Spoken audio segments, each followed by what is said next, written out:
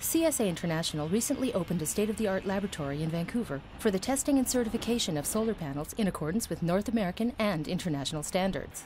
The lab features chambers that simulate extreme weather fluctuations as well as shock and fire tests for reverse current overload, current leakage, water resistance, impact, and scratch resistance. Mike Pinder, Senior Lab Technologist, CSA International, explains. Right now we're doing what would be classified as accelerated aging tests.